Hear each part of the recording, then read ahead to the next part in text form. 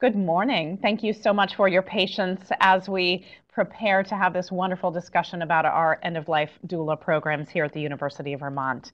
My name is Nicola Willie-Fenton. I'm the Content Marketing Manager in the UVM's Continuing and Distance Education Department, and we are going to talk with Francesca Arnoldi, our Program Director, and Diane Button, who is a former student and also one of our coaches and assistants in the program as well.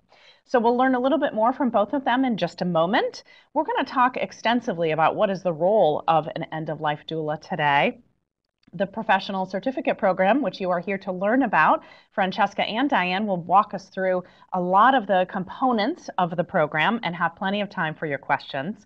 And we're so fortunate to have Diane with us as well. She can share both the student perspective and from the instructional side also. And we have a lot of different feedback and quotes and testimonials from students that have just completed the program as well. We're also going to talk about those course objectives, so the course structure, and also share information about the fairly new, we've run it a couple times now, the end-of-life companion, animal companion course that we're also offering. So we'll talk about that too, and that application process and deadlines, because the course will start again in January. So as I mentioned, my name is Nicole. Thank you so much for being with us today. And Francesca is with us as well. She is our program director and our course facilitator. She's the author of a wonderful book, Cultivating the Doula Heart, The Essentials of Compassionate Care, and a graduate of UVM program. In addition to end-of-life doula, she's also a birthing doula, and I believe that's where her work began, in the doula field. Diane Button joins us from California. Thank you, Diane, for getting up, which is a little early on your side. We're so happy to have you with us. And Diane's going to talk about completing the program, and then also on the instruction side, what that experience is like, as she is now a program facilitator as well. And she also founded the End-of-Life Doula Alliance in Northern California. And we'll talk a little bit about that alliance and how coming together to provide services has really been beneficial for her and her area doulas as well. She's a hospice volunteer and an author. Diane, we're super excited to have you both. So one of the things that we like to talk about in the beginning of the webinars that we do on this program is, you're going to hear from Francesca and Diane today, but look at all the people that support this program.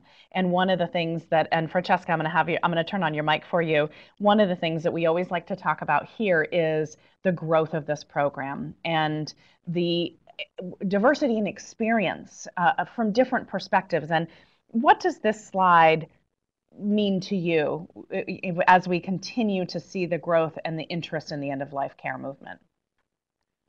So this slide features people who are our subject matter experts within the course, and a number of friendly faces that come from all different fields related to end-of-life care.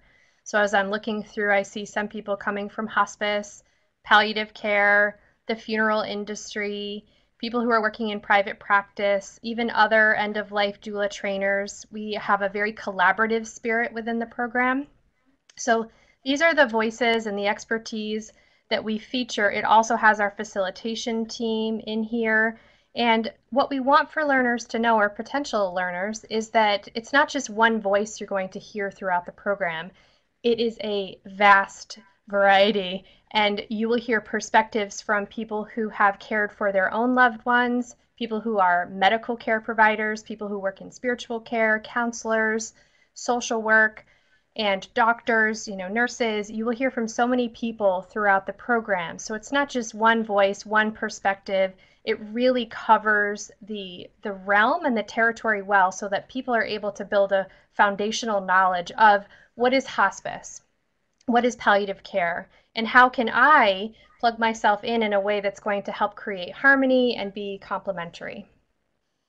Thank you for sharing that perspective. It's been fascinating for me as a person who works, kind of outside of the program, just to see how much that slide has grown with the additional course facilitators and the support. So that's really wonderful.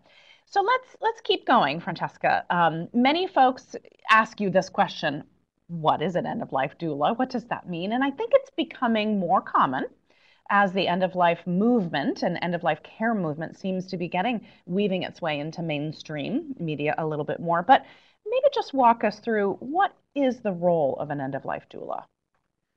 It's a great question, and I think that my answer has gotten maybe a little more lengthy and a little more layered since we have launched the course, and that is somewhat due to the people who come to us and their specific goals. So initially, I had anticipated that we would be attracting private practice doulas, people who maybe have worked in the birthing sector who want to expand to work at both bookends, people who are hospice volunteers, people who are nearing retirement who may be thinking about hanging a shingle and doing another sort of part-time gig.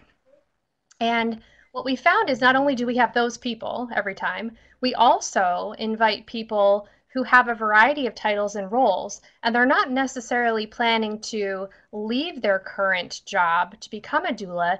They want to learn more skills and add more tools to their tool bag to be able to provide the most comprehensive, personalized support to those people that they're serving. So when we think about an end-of-life doula, there's the private practice end-of-life doula, and we can talk about that role. And then there are the nurses with a doula heart and hospice volunteers who also consider themselves to be doulas, and community doulas, people who aren't charging any money but are the go-to for their neighbors and their loved ones.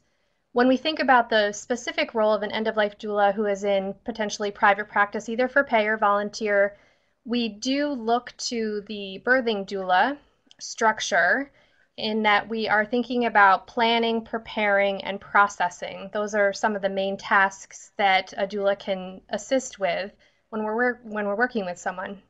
So just as a birth doula might help someone formulate a birthing plan, an end-of-life doula could assist with the creation of your dying wishes, your end-of-life wishes. So not only how do you want to spend your time that we do have, because that's the real focus, is living well up until dying.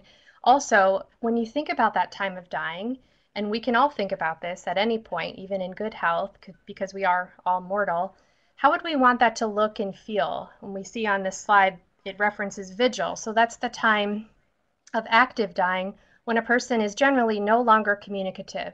So what can we have in place ahead of time so that your caregivers, your loved ones, your care team can still support you in a way that honors you and feels respectful and comforting? We also see some additional offerings here like legacy projects. So that's a lot of work with reflecting back on your life and life review and processing. And also we might be able to come up with projects. So these are generally tangible or digital gifts that can be left behind for someone else. It could be a family cookbook, it could be a scrapbook, it could be mementos and photos, it could be special messages, letters written, it could be a recorded interview, audio. There are so many different ways that we can honor a life and share what has been meaningful to that person and their lasting advice that they want to be able to give to their loved ones and to their community. And so sometimes these videos and legacy gifts are displayed at a funeral or a memorial service as well. We can also help with non-medical comfort for the dying. So a doula is a non-medical emotional support person, and the coordination of care, in that we can keep an eye on all of the facets of care. So that could include helping with the calendar, with all the medical appointments and visits from the hospice team or palliative care team or whatever care that person may be receiving. Additionally, the visitor schedule and perhaps a meal train schedule and pet dog walking, pet care, child care, whatever other pieces could feel burdensome and could allow the loved ones of this person to really sit and be together in a more meaningful way. Doulas can sort of lift that burden for people. Such important work, and I'm so thankful that we have so many people that are interested in this kind of work too. Diane, I'm gonna turn on your microphone here because I want to toss over to you. What called you to this kind of work as an end-of-life doula? Well, I've always been interested in meaning and purpose in life. I got my master's degree after my grandfather died, and I started interviewing aging and dying people about, what had made their life meaningful.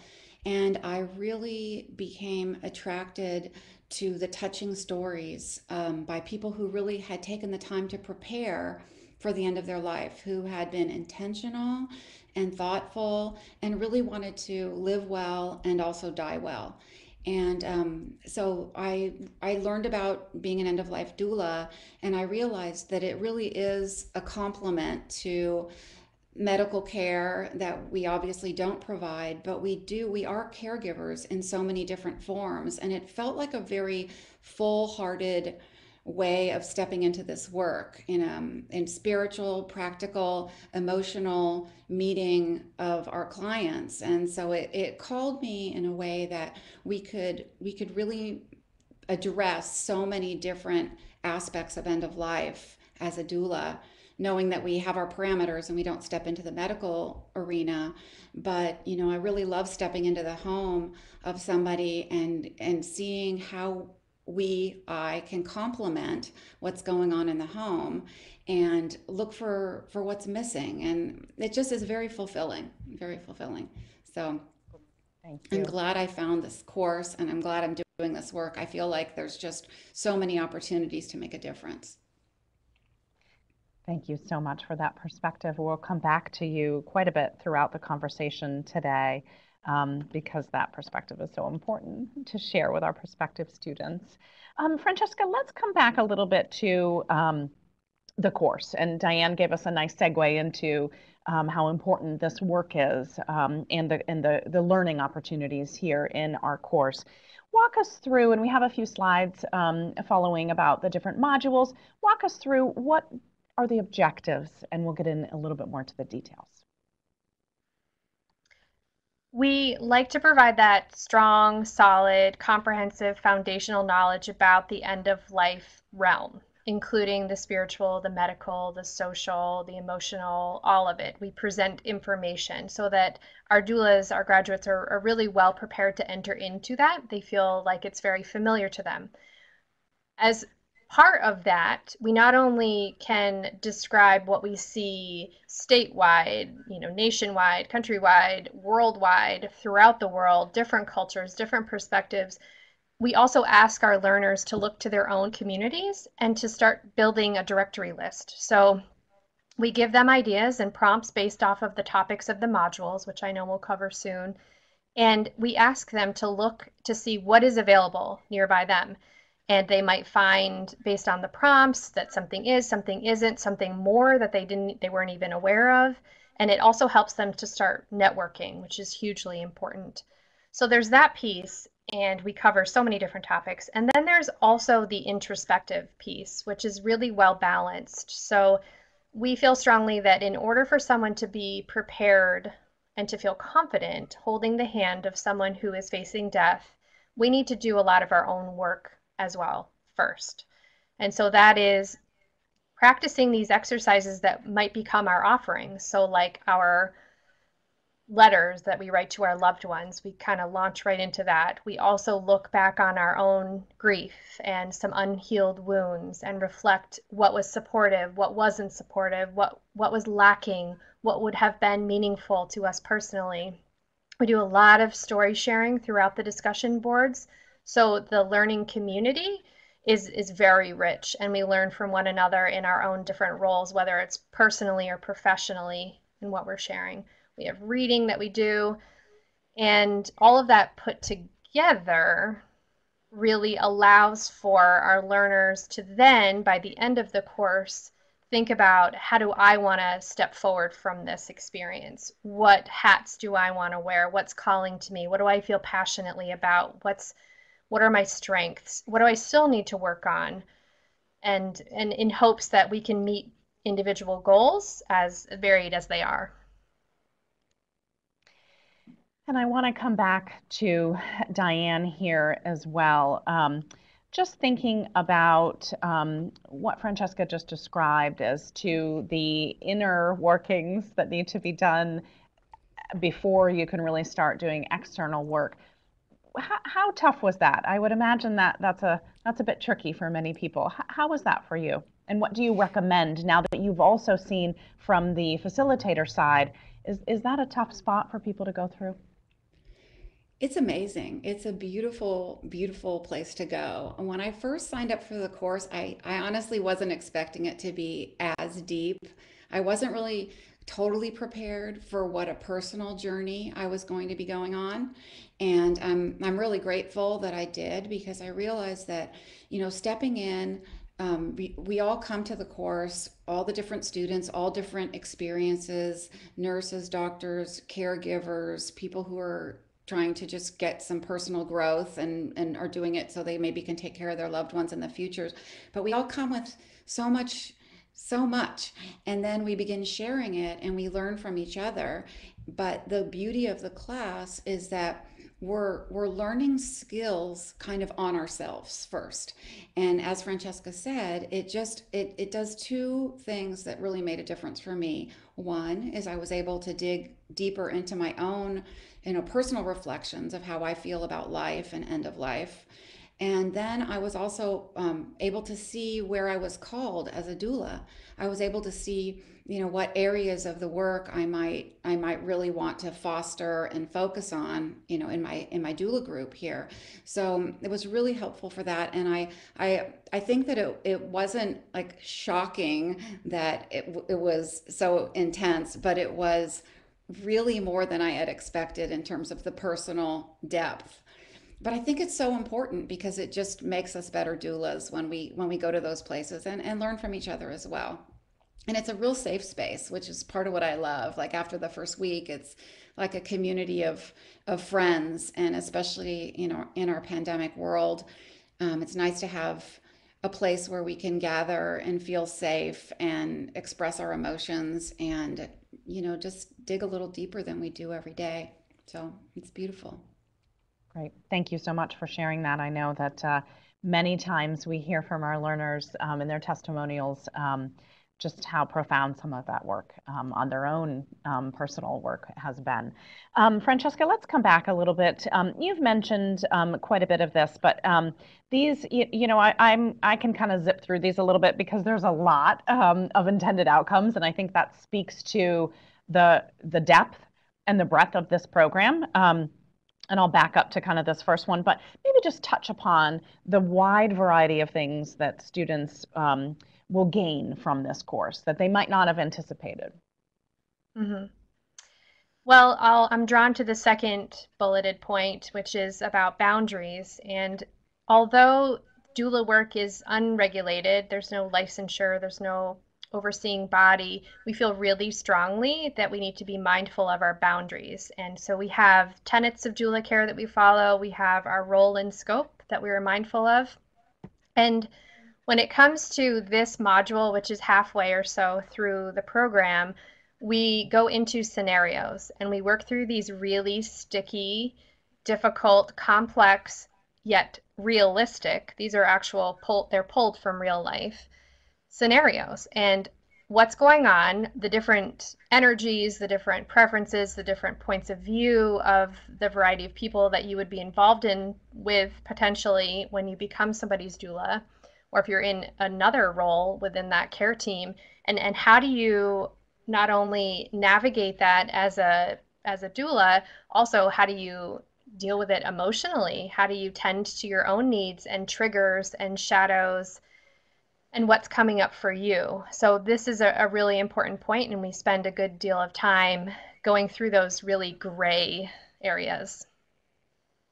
And then as we keep going, we spend 2 of our 8 weeks on grief. So the first is our week 2, and we talk about anticipatory grief. And so that's the number of progressive losses that people experience as they are facing death and as their disease process is progressing.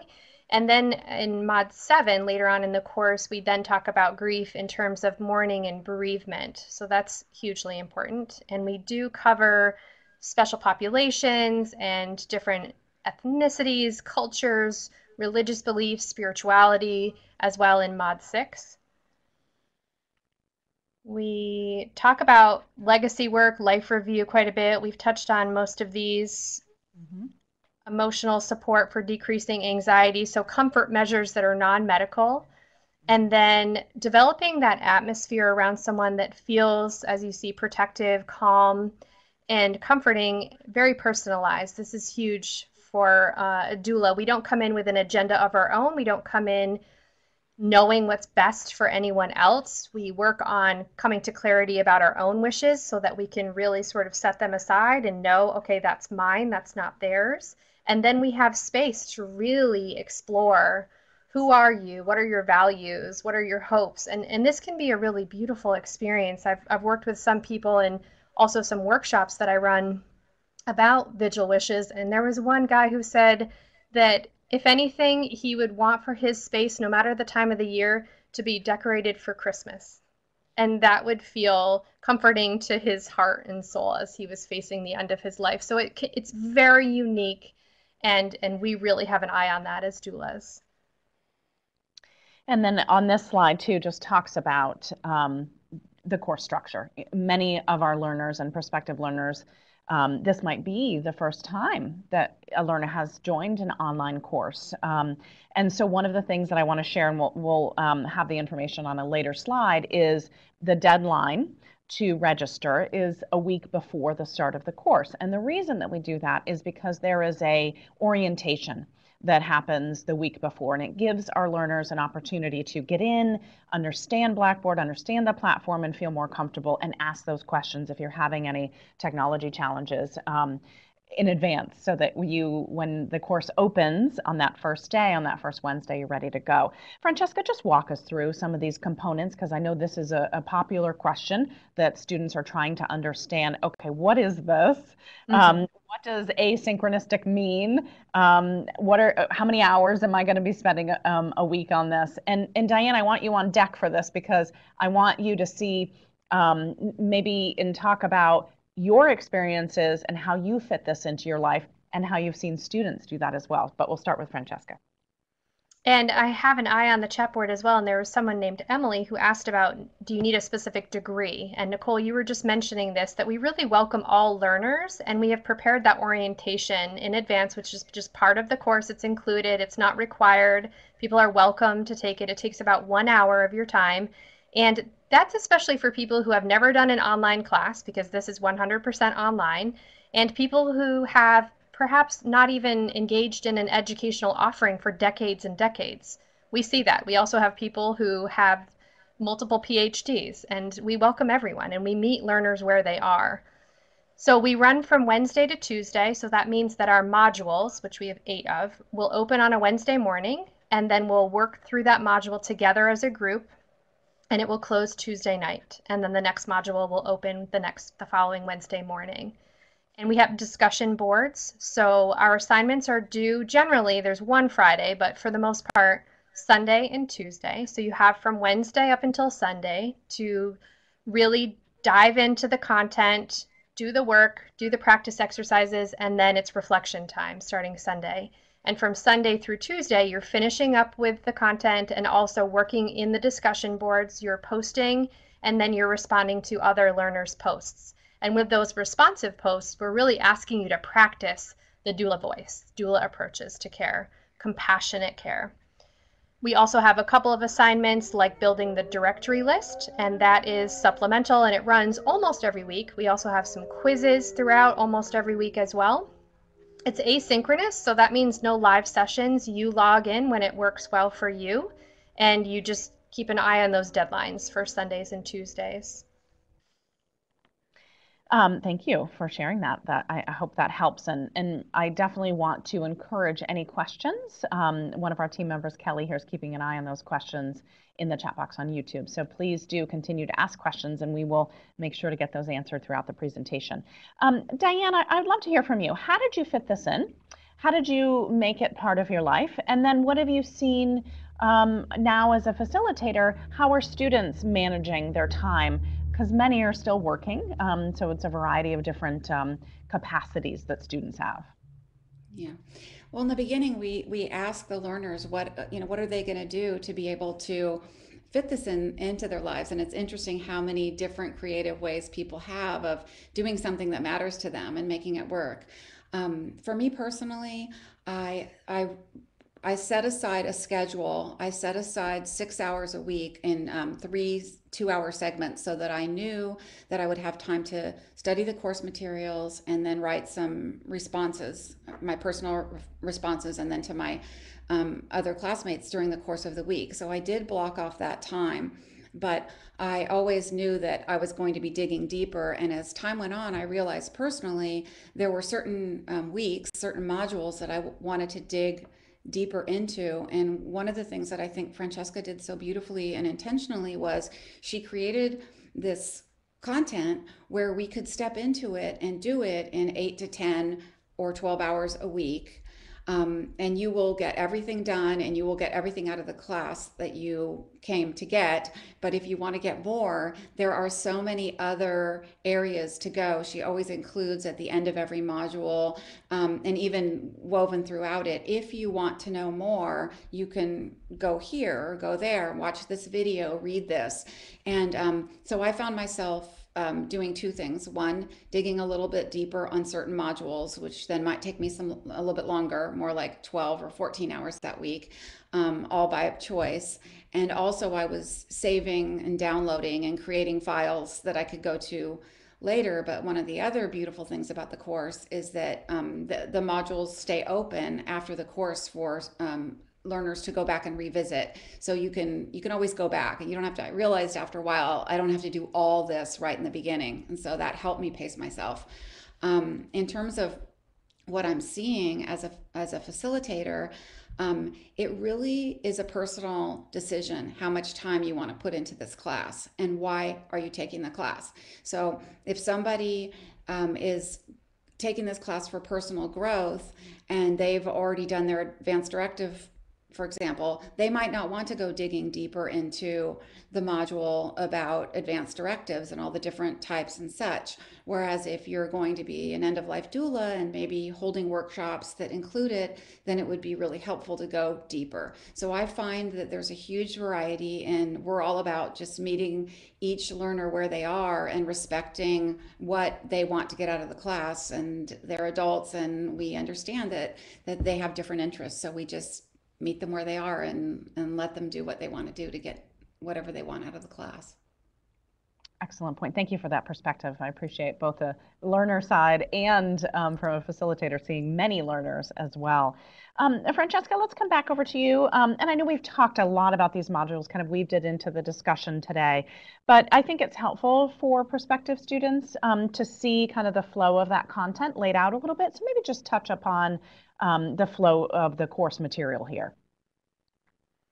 Sure. In our opening module, we're giving an overview of end-of-life work in general. So we're introducing the role and work of a doula, and also what is hospice, what is palliative care, and then sharing a number of very moving stories, whether it's a video or an audio interview. And we've included, now that the pandemic is not relenting as quickly as we had all hoped it would, we have also infused content about the pandemic and about what other ways can we care for people at this time, and getting a perspective on what this kind of loss entails during a pandemic. So that's also sprinkled throughout the course. And I know Diane could talk about that as well in her private practice and how she's had to adjust her approaches. I want to touch on the bonus module that's listed here. And again, this is really so that we can cater to a huge variety of learners so that everyone really feels welcome to this table. There's a spot for everyone here.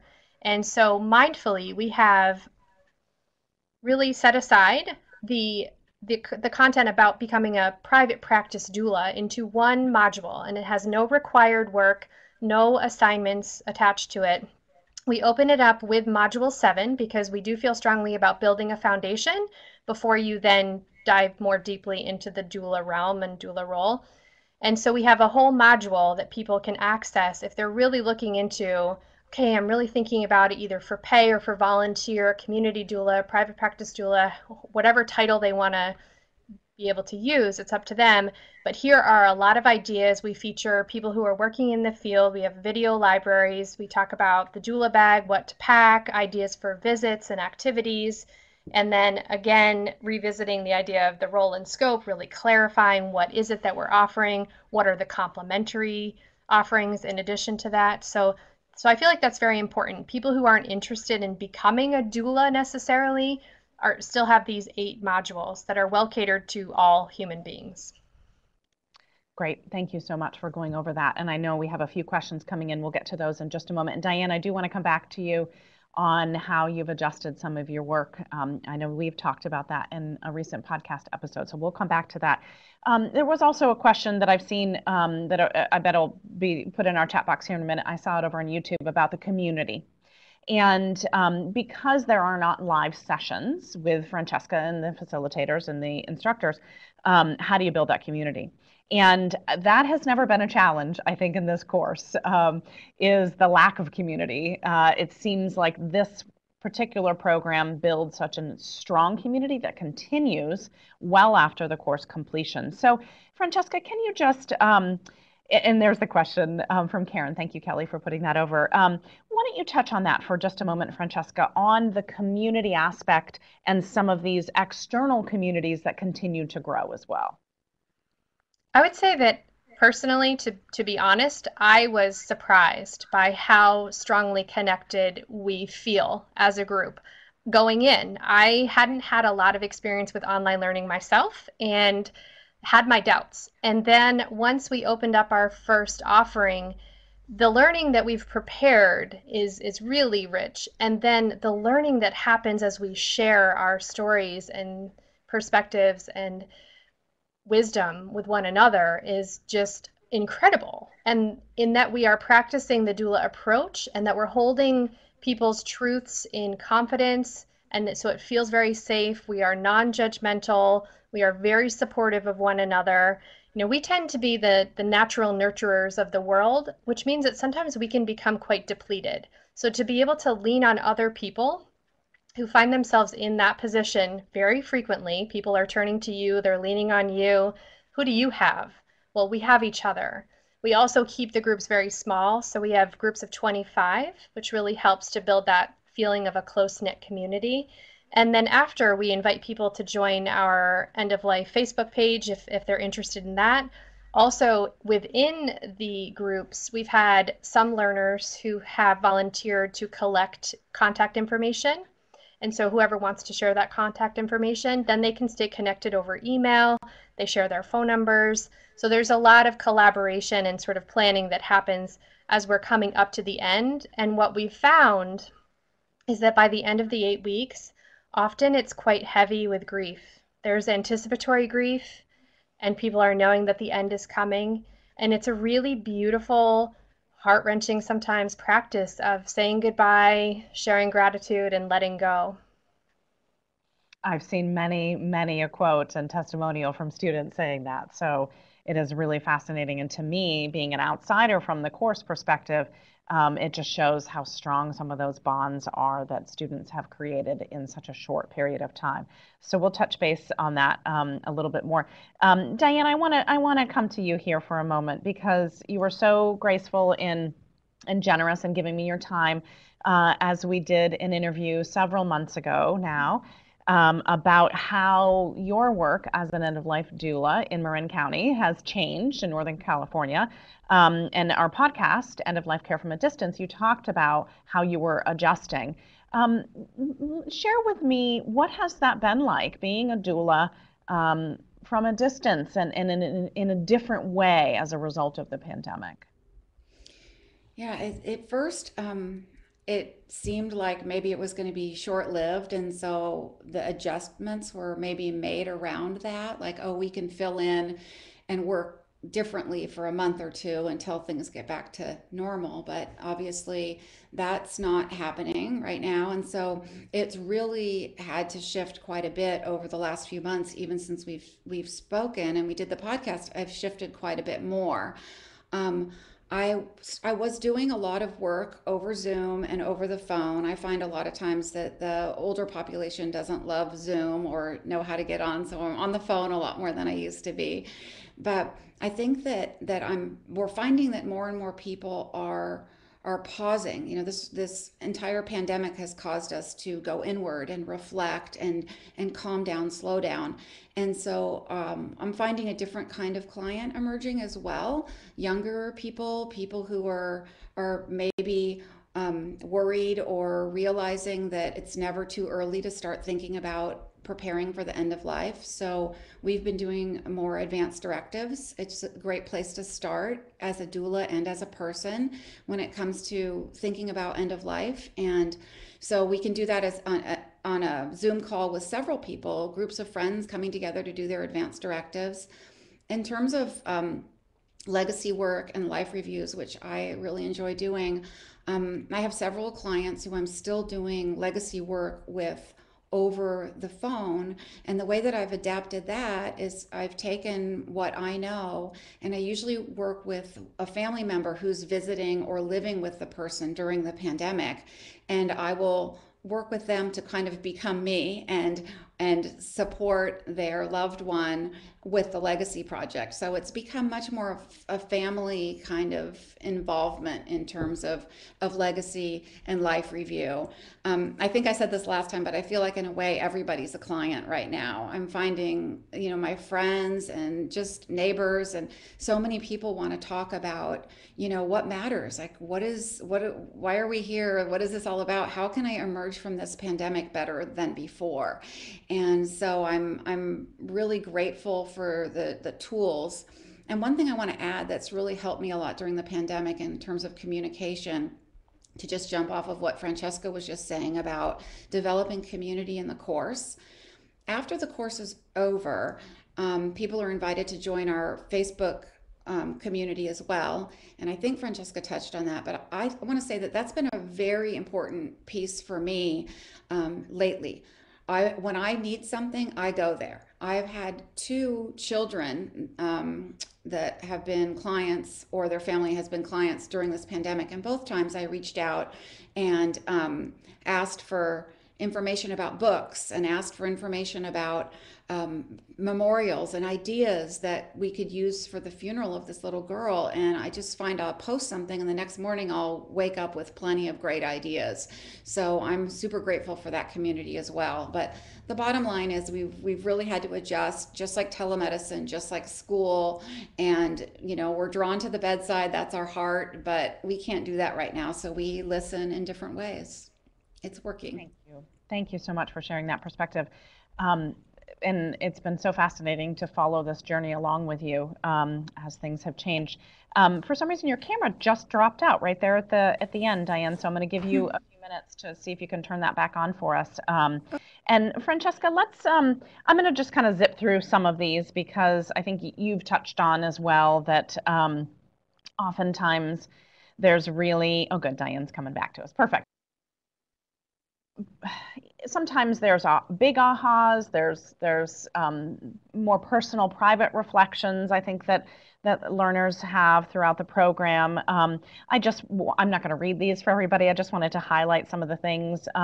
Also, I always find this really great to see the academic and rigorous and tender and so comprehensive. You know, the courses there's a lot to it. And, you know, oftentimes we'll get questions in online learning, you know, is it the same rigor? Is it the same academic caliber of an in-person course? And the answer is absolutely.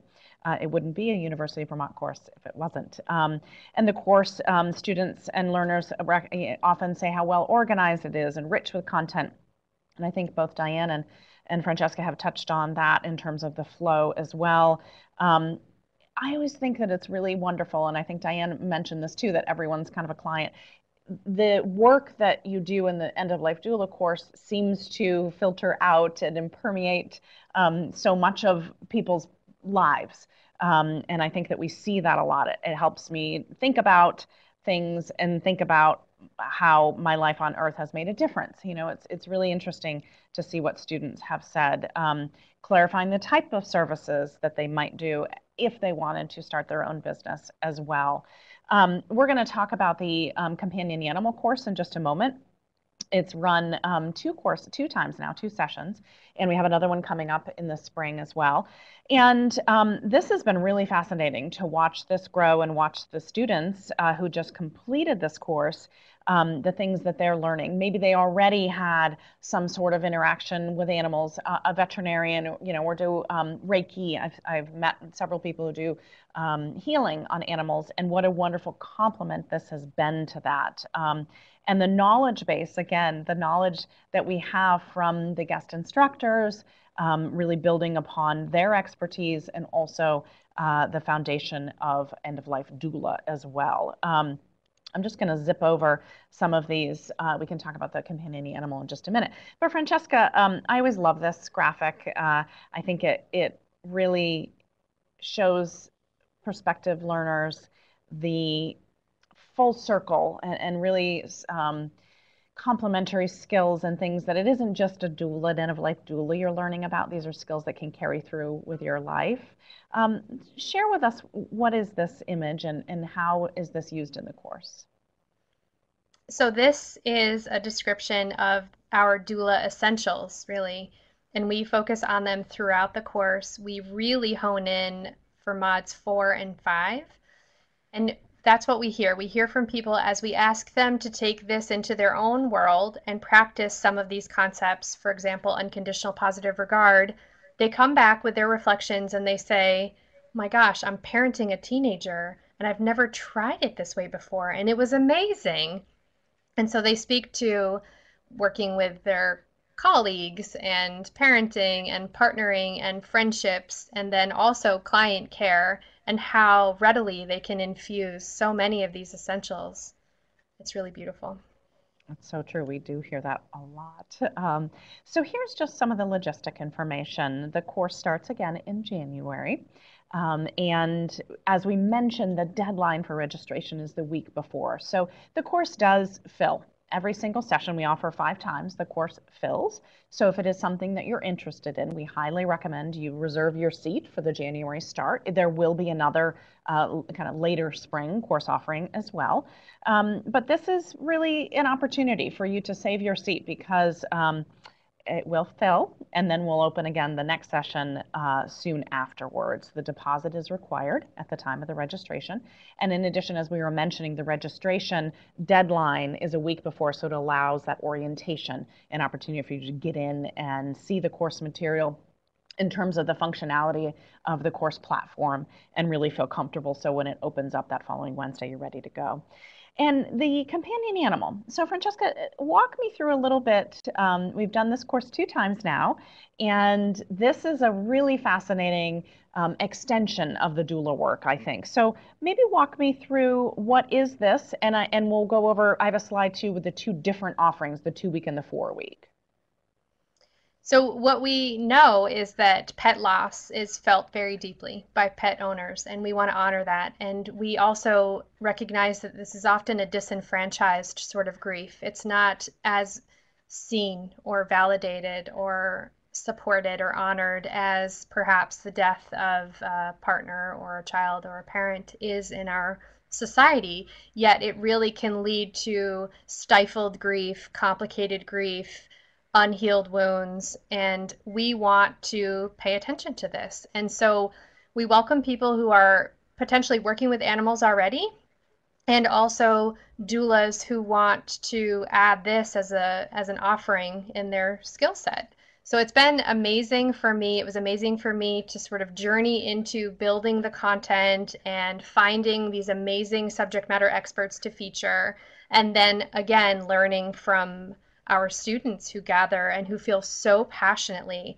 about this topic. And so what we do is, as you're seeing on the slide, we have a 2-week program for our graduates. So this is the specialization for pet loss, for supporting pet loss. And then we have a 4-week certificate for people who either haven't taken our program or who would like a refresher and would like to revisit some of our original content.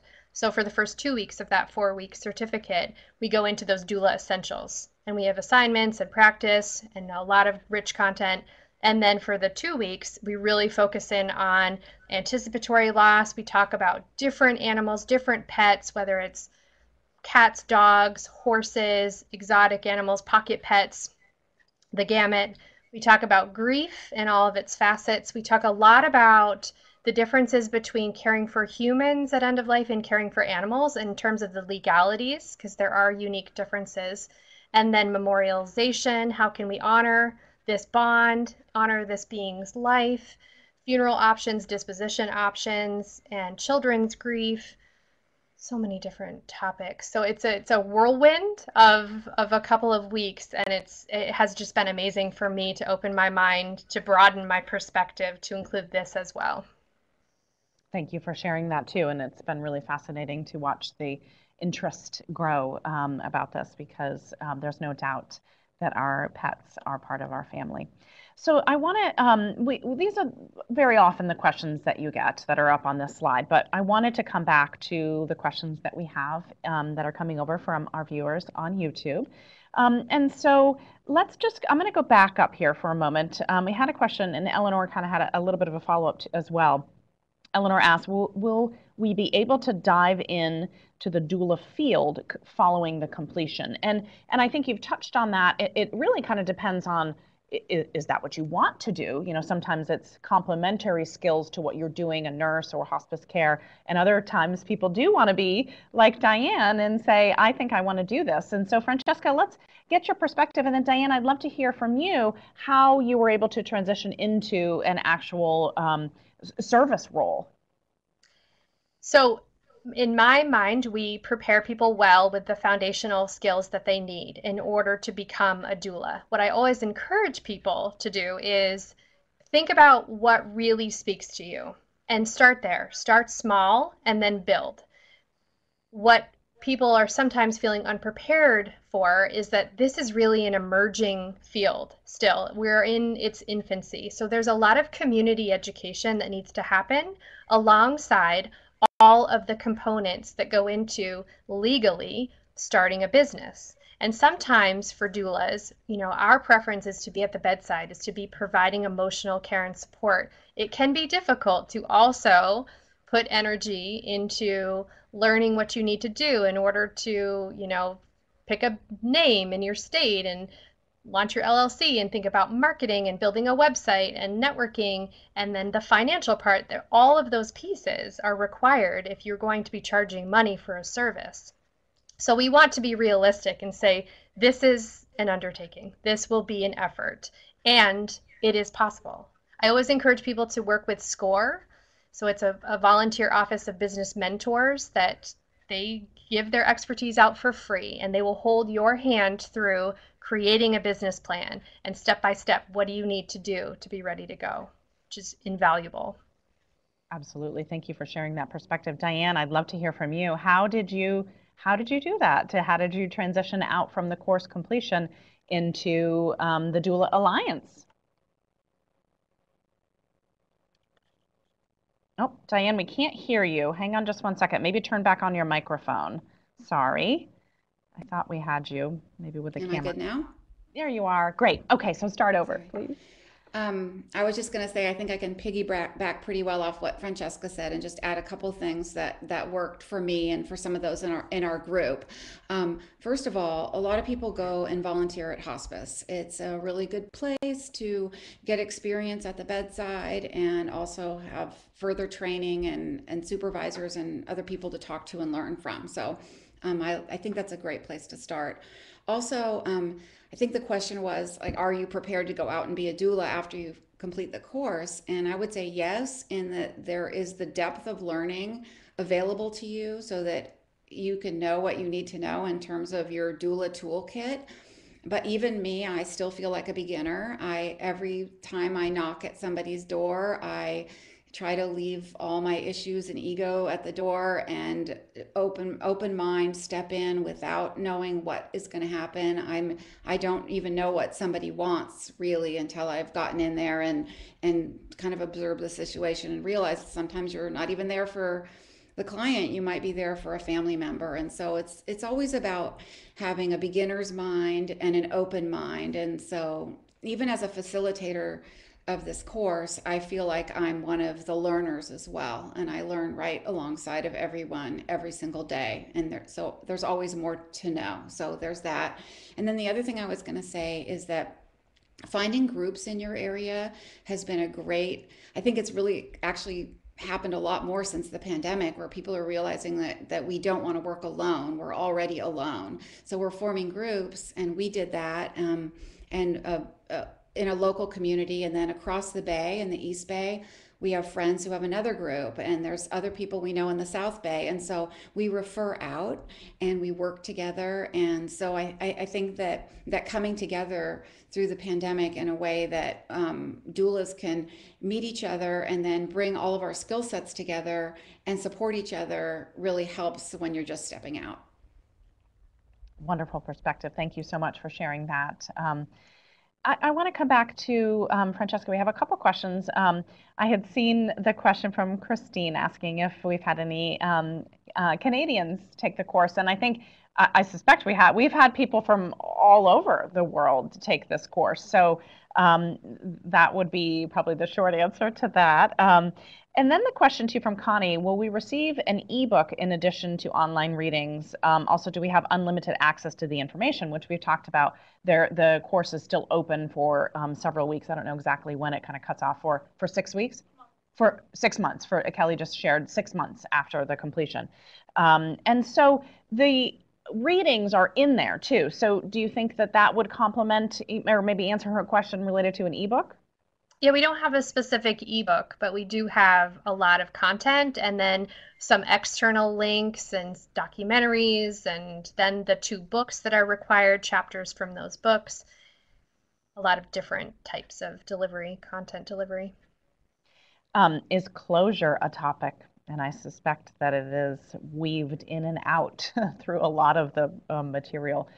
Yeah, closure is interesting. That can be kind of a triggering word for some people, and sometimes people have strong feelings about that because we are supporting people through their time of living up until their time of dying. So there's no way to sort of neatly tie a bow on checking off your list. And at the same time, we really do try to address with people what feels undone. What makes you feel unsettled, and how can we support you with that? So whether it's thinking about an argument, thinking about, a certain strained relationship, thinking about your legacy and what you would like to leave behind, or messages that you're holding in your heart silently, there are a number of ways that we can work sort of toward that, but it's not usually an end point, and then we feel like we're done, we're good, because it's fluid. We're living still, and we're human, and we're people, and we're experiencing life every day. I want to address this question. I know that Emily had asked this, and Susan over in the chat on YouTube kind of raised her hand related to this question too, is that Emily's asking, listening to all of you and reading the slides, I'm beginning to weep for those that are going through the pain of grief. Will I be able to be a doula if my empathy levels are so high? And I'd love to hear from Diane too. Is that a concern that a lot of people have coming into the course? And then how can they work through that? Now, and I think that we're all grieving and having a lot of emotions. And I mean, the question, can you be a doula if what happens is we go through the course, and the idea is that you start processing some of these things so that you can look more clearly at yourself, and you can answer that question for yourself. I mean, I really do believe that this work isn't for everybody. Everybody's not called to be a doula.